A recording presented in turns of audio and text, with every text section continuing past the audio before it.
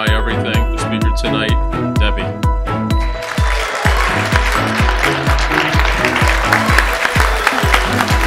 They gave me a stage tonight. I feel really important. Well, thank you all so much for being here. And by the size of the crowd tonight, I'm guessing that there's not an awful lot to do on Tuesday nights in the middle of July. Otherwise, you might not be here. We have a lot of new faces tonight, clients that have been around for a number of years, but this is their first opportunity to attend one of our events. So welcome to you. We have our repeats who've had the ability to attend many of our events, so welcome to you. And we have our guests tonight as well, so welcome everyone. I hope you've had a good evening so far. And a lot has happened since we were together in January, so I have a lot of ground to cover tonight.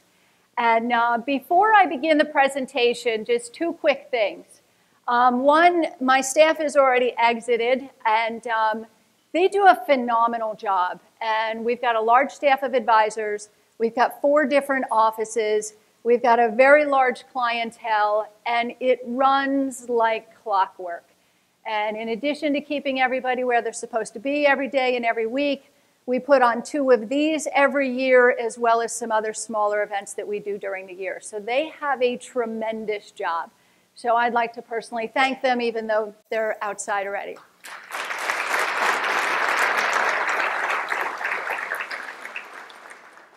And just a quick personal note before we begin. My son did find exit stage right. But tonight is his 26th birthday. There he is. And almost exactly, so we called him the 777's lucky baby. 7th month, 7:05, and it's 7:07 right now, 7:05 p.m. And he came in at 7 pounds, 11 ounces. So our 777s. So I'm going to ask you guys to help me out, and it's not to sing happy birthday because he would kill me. But by a show of hands, who thinks that he should get the day off tomorrow for working late on his birthday? All right. So I know he's going to hold me to that, but he's happy and we get off cheap, so works out for everybody. So with that, I want to jump into the information that we have to cover tonight. And we are going to, and I know it might be a little bit challenging in the back to see everything, but I will make sure I try and talk you through these screens so that you know what you need to look at, but I'll hopefully be able to give you enough cue along the way. The theme of tonight's presentation is going to be a tale of 2 markets. Since early this year, we've had a phenomenon that's quite unusual. We've had declining interest rates, which typically signals a slowdown or possibly a recession. And it's good for bondholders because as interest rates go down, bond prices go up. And yet the stock market's telling a completely different story. As you know, we continue to make new highs in the market. Higher stock prices are a signal that things are good and that there's growth out there.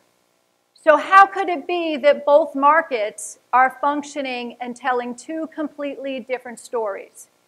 And typically we say one of them must be right. Maybe they can coexist for a period of time. We're going to talk a lot about that tonight and some of the other things that we have to pay attention to in order to get an idea of where we'll be next year.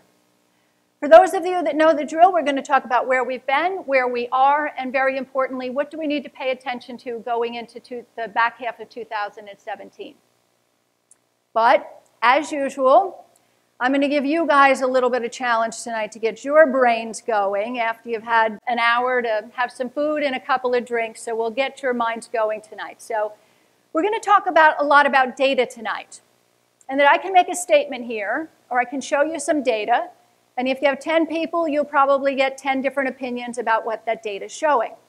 So I'm going to give you some practice this evening of analyzing the data.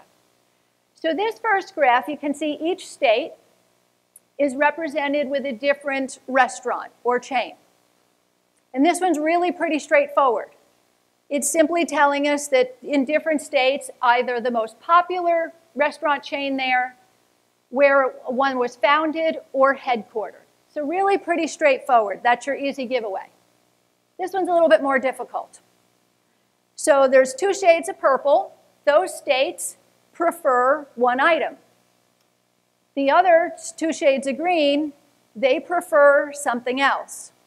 The source of this is a Washington Post wonk blog, and maybe the regions will give you a little hint of what it's talking about. Yeah, I wouldn't have guessed this either. Well, the purple states are dog people, and the green states are cat people. And for those of you that care, there's more than 2 million more cats than there are dogs. This one, I think the bottom legend really gives it away. So this is the number of sightings per 100,000 people. And down on the bottom, it tells you those sightings increase, and they have it denoted as drinking hours. I guess we'd call that evening hours. So maybe you can guess what that is by when the sightings occur. Yes, it's UFO sightings. And I really need to share what it says on here. It turns out that aliens are considerate. They seldom disturb Earthlings during working or sleeping hours. Rather, they tend to arrive, especially on Friday evenings when people are nursing their 4th beer on the porch. Just so you know. This one you need to be a little bit creative, but I think you could figure it out. Each state is represented with a different country. And this is really pretty remarkable. This gives you some insight into how big the US economy is. Take California, for example. You have France represented there. In 2015, California, by GDP, was the largest state in the US. If it were not part of the United States, it would be the 6th largest country in the world. New York and Texas would be 10 and 11. So it just really gives you some insight as just how big and powerful the US economy is. And the last one, and probably my favorite, and it's similar to one of the market commentaries that I did a couple of months back. And it's tough to see from the back, but it has a dollar denomination on each one of the states. And you can see Massachusetts is 93, Rhode Island is 101. What it represents is the purchasing power of $100 per state. So here in New York, it's worth 86 bucks. All you got to do is drive down the coast. The Carolinas, your $100 is now worth 109 or 110 respectively. So it kind of gives you some insight as to why people are migrating away from New York and taking their money somewhere else to spend. So now that you guys are all data interpreters and we can all figure out that when we say one statement, everybody understands it exactly the same. So let's jump into this evening and we'll start with politics. And I'm going to talk about politics in a little bit different way. Let's talk about how politics affects our perception of things. In The Economist magazine, they published a study, and it says the economy itself likely has not a lot to do with how people feel about the economy. And let's take Venezuela, for example. That bottom legend, the horizontal axis, is GDP growth. Your vertical axis is a percentage of people who have a positive outlook about their economy. There's Venezuela. Their GDP is expected to contract by over 7.5% this year. The food shortages are so severe that 3/4 of the population has lost weight involuntarily. Yet if you talk to the people who support their current president, almost 50% of them will tell you their economy is doing well. Let's talk about what's happening here in the United States as far as perception. This is a study that talks about the change of perception between June and December during an election year. And for those of you who are not avid graph readers and even can't see this, you can see one striking thing. There's a broad divergence in the attitudes in the United States right now. Let me explain what this says. After President Trump was elected, if you talk to a Republican, the red line, they'll basically tell you that we're on the dawn of a new era of growth. If you talk to a Democrat, we're screaming right into a recession. And the opposite was true when we elected Obama, that the Democrats in this country felt that things were going to get better, and the Republicans felt that things would get worse. Reagan's an outlier. The Republicans didn't support his economic policies. They actually thought that things would get worse. But perception drives a lot of things about how we feel and then ultimately what we do. Well, how is the economy doing? Let's put it in some raw numbers. That little tiny bar chart, far right of your top graph, that's GDP in the first quarter of 2017. Not even 1%. But again, if you talk to the analysts, they talk about an economy where at full employment, consumer sentiment is high, earnings growth is good. So they'll tell you that what happened in the first quarter is simply transitory. Probably had to do with the weather. First quarter is usually typically the worst quarter. But we got a lot of catch up to do if we're going to see growth get over 2% with the first quarter coming in sub 1%. Let's talk about some of the other indicators about how our economy is doing right now. Top left-hand graph, unemployment. Unemployment has declined dramatically over the last 5 years. We sit today basically at full employment, about 4.5% unemployment, and we can argue all day long about the quality of those jobs, where they are, and there's lots of problems in the employment market, and I agree 100%. However, workers today feel more emboldened than they have in many years. That typically will translate into their willingness and ability to spend. So it is an important factor where we are. Right graph, consumer confidence. Right after the election, consumer confidence soared. It has kind of leveled off, but people in general are feeling good about how the economy is right now. That bottom graph, inflation. Inflation remains stubbornly low. We're at less than 2% inflation. And there's lots of questions about why. Is it technology? When you look at some of the things that are happening out there that continue to drive prices down, are we measuring it the right way? A lot of questions remain. But what we do understand is that the Federal Reserve has a dual mandate, inflation and employment. There is a dissent within the Federal Reserve right now about inflation failing to go above 2% and if, in fact, they should continue to raise interest rates or not. Kind of paraphrase the quote here. Neil Kashkari, who is one of the voting members of the Federal Reserve, he basically says, look, I get it. I understand that when you have full employment, it will lead to higher wages, and ultimately you'll get pressure on prices, and we will get inflation. However, we're not there. And he disagreed with the Fed's position in raising interest rates this last quarter. And it's going to be interesting as we move into the second half. If inflation remains low, can the Fed justify continuing to raise interest rates? That's one thing we'll have to pay attention to. So what do the markets think? Markets around the world are doing great. Top line there, 15% return. That's the Dow Jones Asia Pacific Index. The next one, the S&P 500, is up almost 10% going into the second half of the year. The next two lines there are the European Stock 600 and the Nikkei, both up about 5% this year, and the FTSE's up 2% this year. So markets around the world are doing well. There's one more statistic I heard today that I think really relates to this that I found interesting. There's another asset class that's performing really well this year. Any guesses on what that is? Gold. How is it that we have bonds working, stocks working, and gold working? Gold's up almost as much as blue chip stocks this year. Well, one of the reasons that the stock market could be doing well is that earnings are doing well. We are right now in the beginning of earnings season, and we're not far enough in. We haven't seen enough reports of what second quarter earnings really look like for me to tell you whether I think it's a continuation.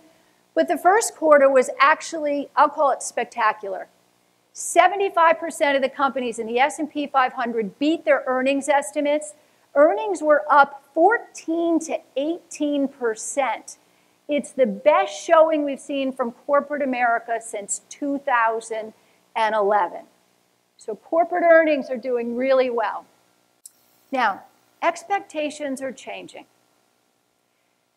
And look, we're 6 months in, and we've gotten nothing from Washington, right?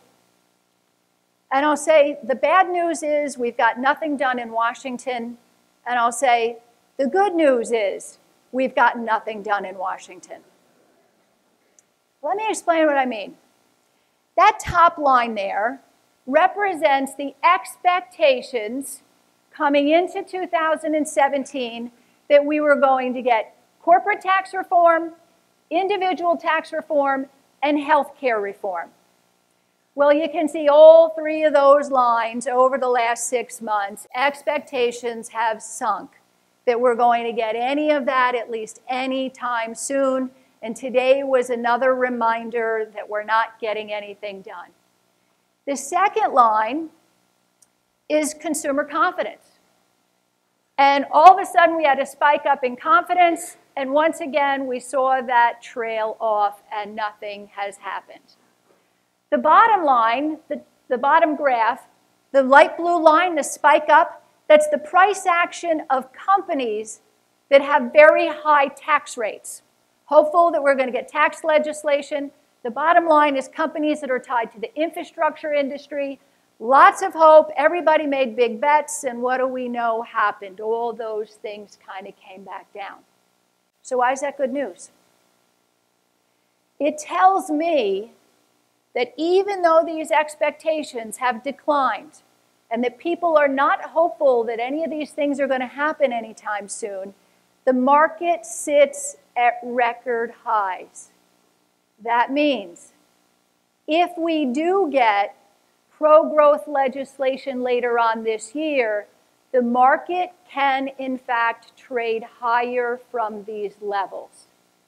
So this change in expectations does make a big difference as far as what we think is priced in right now.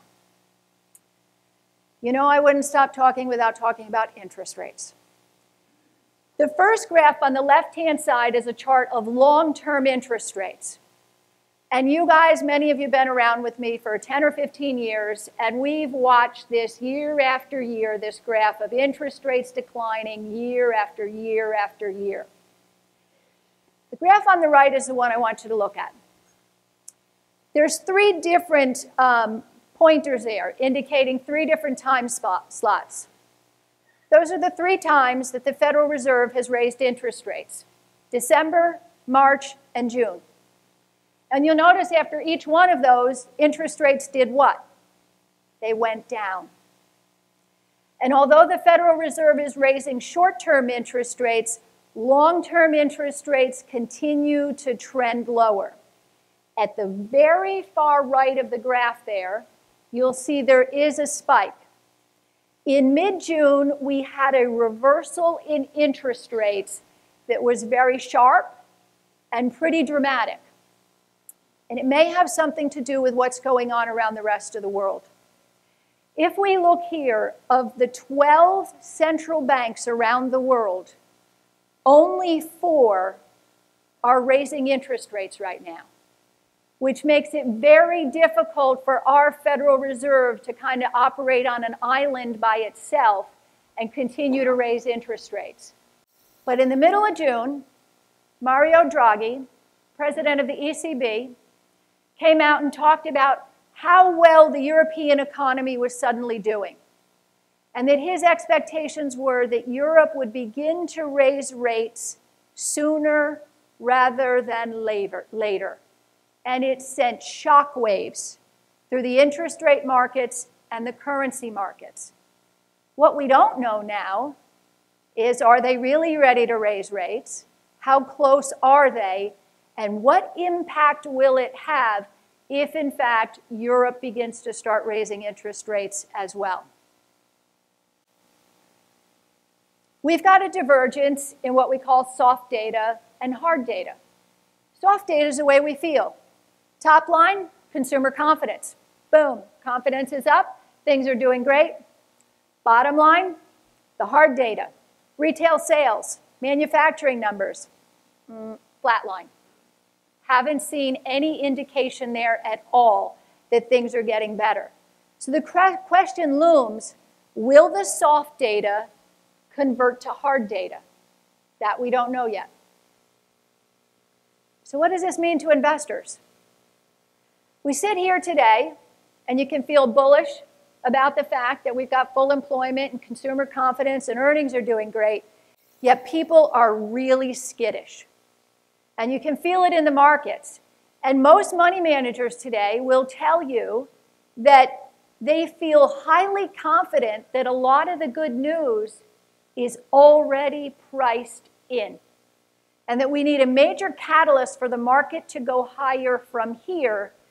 So given where we are, there's this sense of, what do I do at this point? The emerging markets are doing great. And we brought this up, and we'll talk about this again later on. We brought this up last year. Over the last 3 to 5 years, the emerging markets have underperformed the developed markets. We came into January talking about the fact that a likelihood that money would look for value, and it may look for markets outside the US. And that's exactly what we've seen. China's up over 20%, India's up over 20%, Mexico's up over 20%. The emerging markets are doing extremely well. It may have to do with the fact that the US markets are considered expensive. We call stocks expensive based on what we call the PE ratio, the price to earnings ratio. And that chart is giving you where the current PE ratio is. The dotted lines in the middle are the historic levels, the 5 and 10-year average of PEs. So you can see we're well above the averages. We're not near where we were in the year 2000, but certainly if you look at the market, it's expensive. And I want to break this down a little bit, and it's a concept that I don't think people are talking about enough. When we talk about the market being expensive, we're talking about the S&P 500. It's an index of 500 companies. And we've had massive amounts of capital in this country flow into what we call passive investing, where you just buy the 500 companies that represent the index.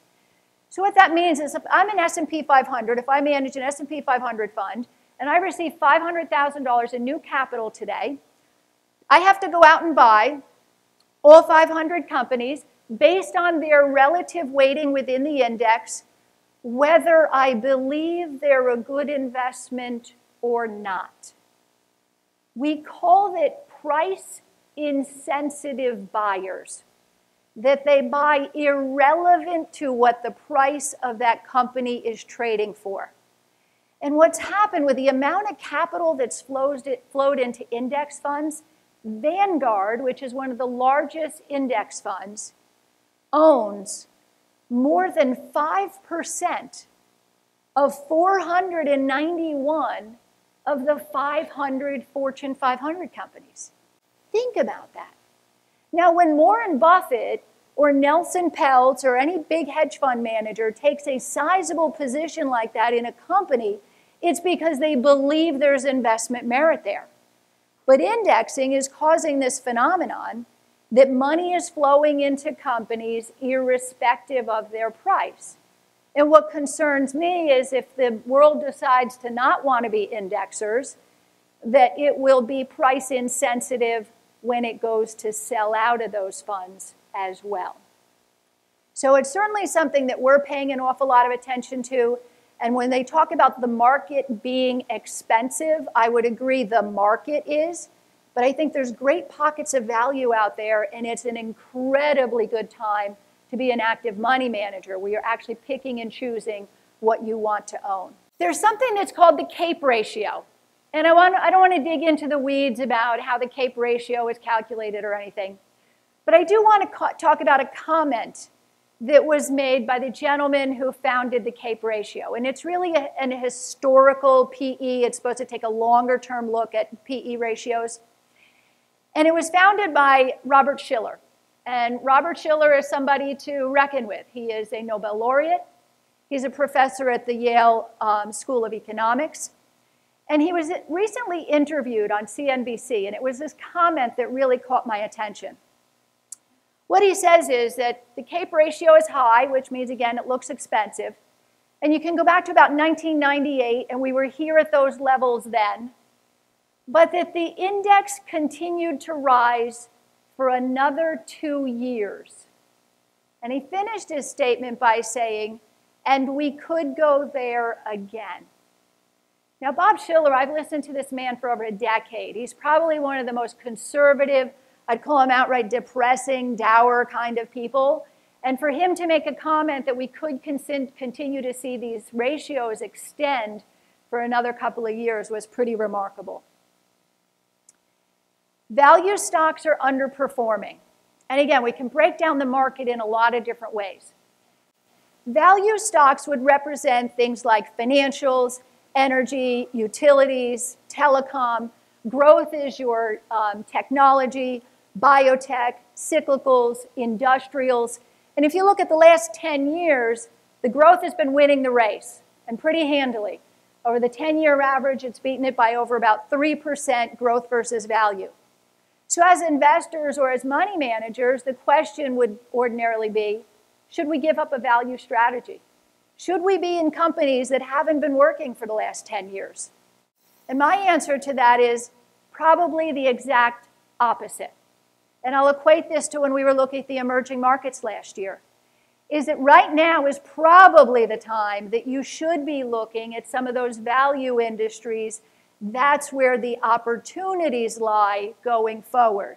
And interestingly, the cover story in Barron's this past weekend was oil. Oil is the worst performing sector this year. And what did we talk about in 2016? It was the best performing sector last year.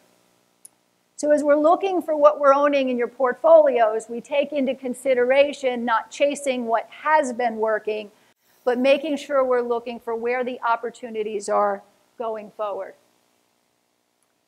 Of all the things that we've seen out there this year that seem quite perplexing, the fact that bonds and stocks are working and that gold is working, this is one that is really, really unnerving.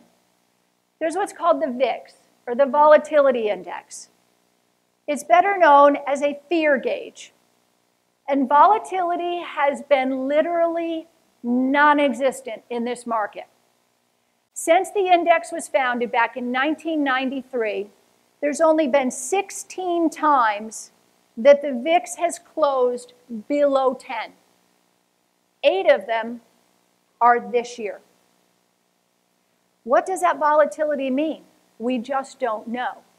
There's very little data. Schwab did a study and said following extended periods of lack of volatility, the market typically goes higher. But if 8 of those 16 are just now in the last 6 months, there's not a lot of data to support what happens when we come out of this period of low volatility. There has been no shortage of things to literally rock this market that have failed to make the needle move. I can say there's been probably more days that I have woken up in the morning to go downstairs into my gym and flip on that television that my response is, here it is. This one will be it. We've had bombings in Afghanistan, air raids in Syria, terrorist attacks around the world, fears of the political environment here and everywhere else. And yet, the market remains completely complacent with all of these things. So where does it mean it's going to take us in the second half of the year? We are in the midst of what is being referred to as a synchronized expansion. And bull markets do not die of old age. And the fact that we're right now in the midst of the second largest expansion in history, that doesn't keep me awake at night. What we want to pay attention to is, where are we in the business cycle? What's going on out there that's going to change the momentum that we've been in for the last several years? And right now we know that the US is somewhere between the mid to later stages of the business cycle. And what is that earmarked by? It's a transition from accommodative monetary policy to tightening. It's the change from profit growth to profit restriction. It's when credit changes from being easily and readily available and very cheap to becoming hard to get to and much more expensive. That's a transition in the business cycle that typically will create inflation, and you move into the latter part of the stage. So we'll be paying attention to where those things line up, and if it becomes inflationary, and will it ultimately slow the economy down. Global growth is expected to continue. The bar charts, that's expected GDP worldwide. So you can see 17, 18, 19, worldwide GDP is supposed to grow. The red line embedded inside the bars, that's developed market GDP, which says developed markets are not going to grow all that much. Top line, emerging markets. That's why I bring up what's going on in the emerging markets. We got to know if they continue to do okay, because over the next couple of years, it's expected that that's where the growth is going to come from to continue the global expansion that we have going on right now. What's going on with earnings? Earnings are expected to continue to grow. And you can see the darker orange is 2017. The lighter orange is 2018, that we're supposed to continue to see earnings growth. But I want to point out something really important that we're seeing in earnings. Because it's not just about them growing, it's important to understand where they're coming from. For the last couple of years, companies have been beating on the bottom line. Now, what does that mean? Revenues come in, and then you have your expense line. And over the last couple of years, companies just say, cut the expenses, cut the expenses. Revenue remains flat, but we have a nice profit. We call it manufactured earnings. They really didn't bring any more money, but they continued to show you better earnings. What we're starting to see now is that the actual top line is growing, and companies are beating on the revenue side. They're not having to do cost cutting to get a better bottom line to their shareholders. Very, very important. These are solid earnings, and it does make a difference as far as where those earnings come from. The word for the second half would definitely have to be caution.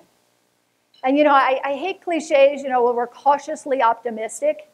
But my goodness, when we met in January, we talked about the forecast for a lot of the annual analysts was 8 to 10% this year. And I remember feeling myself, my God, we came off a great 2016. If you give me another 8 or 10% year, we'd all be happy. Well, we're there. And we're only halfway through the year. I mean, the good news is the market doesn't know what the forecast was. So it doesn't really know, and it doesn't know what time of year it is. But right now, we're definitely pushing up against some pretty tough statistics. Since 1950, there have only been 6 times that the market has gone longer than a year without as much as a 5% correction. So when you think about where we are, a correction is likely somewhere in our future. We have what we call a Goldilocks scenario right now. We've got low interest rates, we've got improving earnings, we've got a strong labor market, we've got calm inflation. Well, how do we always feel? There must be dark clouds on the horizon somewhere, that something bad is bound to happen. That's kind of the way it goes. So there's 3 things that could really rile this market. Number 1, an economic slowdown. We don't see that in the near term in any of the fundamentals that we're looking at. Number 2, a domestic political implosion. And number 3, a geopolitical blow-up. The problem with number 2 and number 3, You can't predict them, and they're absolutely immediate. So we know that it's out there, but again, to try to trade around these events is literally impossible. I would wager to bet that if anybody over the last 18 months was trying to trade the headlines that we've been through, they would have been wrong 9 out of 10 times. So we know these things exist, but trying to trade around it is a tough game. This is something I think is important to address. This is a prediction by Mr. Hussman that in order for the S&P to get back into normalized rates based on where the fundamentals are, that we would have to see a decline of somewhere in the neighborhood of at least 50 to 60%, and that would just get us back to normal. So that really for a correction, we'd have to see a drop of a magnitude of even greater than that.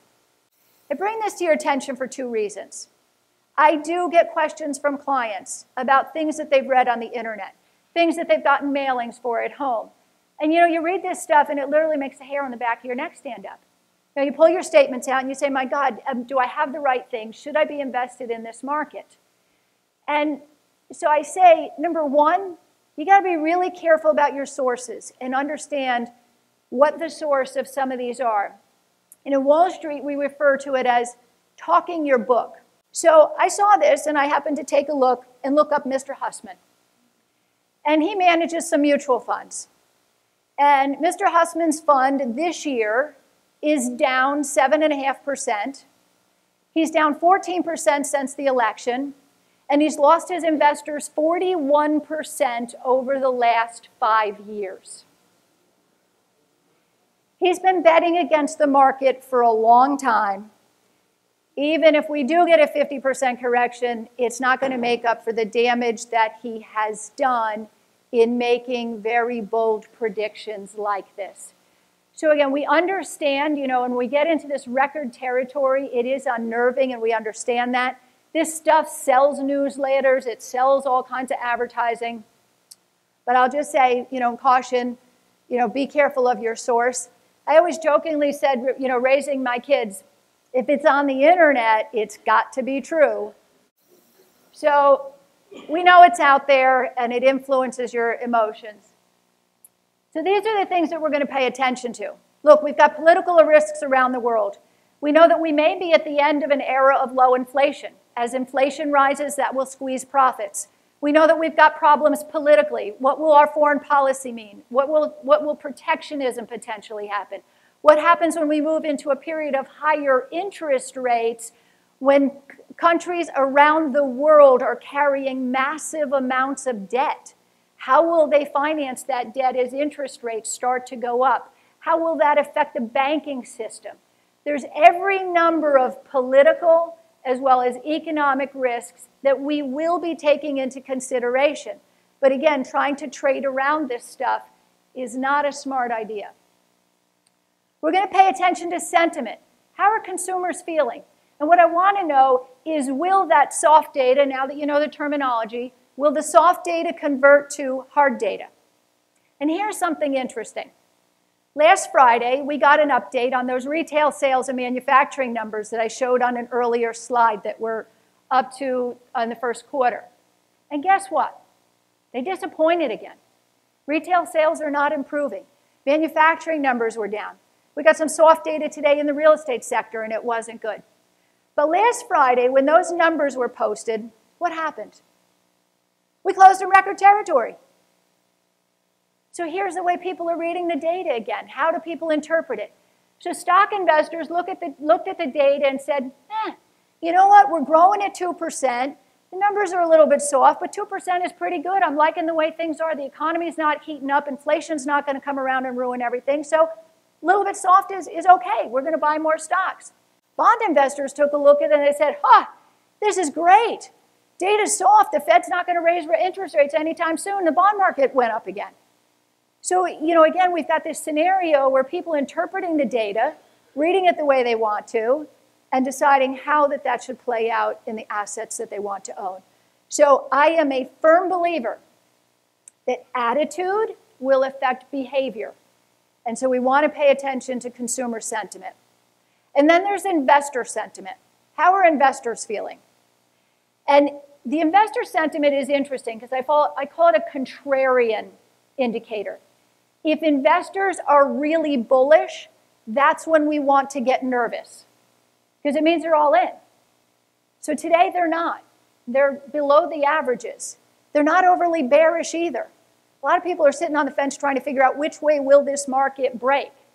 But we will want to pay attention. And if the investment community gets overly bullish, that would be a sign to me that they probably bet with their dollars and they've got a lot of money in the market, and it might be a time to be a little bit more cautious. And then there's always the central banks that we've got to pay attention to. And now we've got 3 things to keep attention to the Federal Reserve. Number 1, will she, won't she, by how much, and when? What will happen with interest rates over the coming 6 months? Right now, the prediction is September's off the table, that they probably won't raise rates again until December, but we don't know for sure. Then we've got to watch the balance sheet. And what do I mean by the balance sheet? Or when they talk about the balance sheet, what does that mean? Remember quantitative easing? Federal Reserve was buying all those bonds. They were the supporter of the bond market. They went out there to buy things to support interest rates and allow our government to borrow an awful lot of money during the crisis. Guess what? They don't want that stuff anymore. They want to delever their balance sheet. They want to get rid of those bonds. As they start selling the trillions of dollars of bonds that they're sitting on, it could be disruptive to the bond market and the interest rate market. So now we got to pay attention to rate policy as well as balance sheet policy. And number 3, Janet Yellen's term is up in February. That means the next 6 months, and already in recent testimony, they're starting to ask her, have you been asked to stay? If asked to stay, would you agree to serve further? And it's mom. But if she is replaced, and we have a new chair of the Federal Reserve, it could have a dramatic impact on monetary policy, and certainly something that we're going to have to pay a lot of attention to in the second half. So, to summarize all this, wrap all this up in a neat package for you, based on the fundamentals of the economy today, we feel very comfortable with the solid position that we have in the equity markets in your portfolios today. Given the structure of the interest rate market and the fact that the Federal Reserve is somewhat stranglehold right now, that she doesn't have the ability to raise rates aggressively, we feel comfortable with the position that we have in the bond market today. The statistics are stacking up against us as far as the likelihood of a correction. It's going to happen. We don't know when. We don't know how deep it'll be. But it is a healthy thing for the markets. It's a natural process. And as we talked about earlier, and I used Mr. Hussman as a great example of that, betting against this market or trying to trade around it is not a real smart thing to do. So we will remain vigilant, and we will continue to make adjustments to your portfolio based on what the fundamentals of the economy tell us that we should be doing. And there was an article in Barron's about 2 weeks ago. As a hedge fund manager, Ray Dalio, he manages an extremely large and very successful hedge fund. And I think he put it quite aptly. I hope I get his quote correct. He said, "It is our responsibility to keep dancing, maybe a little bit closer to the exits, and a keen eye on the tea leaves." So I think that's very telling. So with that thought in mind, I'm going to wrap up the regular part of our presentation. And as usual, I do have a quick video clip for you guys. And for those of you that don't know me well, one of the things that I love to do is read. Now, it's certainly good for my business because I do spend an awful lot of time reading. But I happen to read a couple of great books in the last few months. And one of them left a striking impression on me. And I saw the gentleman interviewed on CNBC, and he was talking about his book, and I followed up and I ordered it. And it's a book, it's called Make Your Bed. And he did a graduation speech at Texas A&M a couple of years ago. And it was the whole idea behind this book. And it's about the small things. This guy's a retired Navy SEAL, and it's about the small things in life. And what struck me is that whether you're 15 or you're 45 or you're 75, what he has to say is very impactful. And it's the way we've run our business, always paying attention to the little details that are out there. It's the way I've tried to raise my kids and teach them about those things. So we're going to share just a quick clip, a little piece of the speech that he made. And we felt that the book was impactful enough that we did buy copies for you.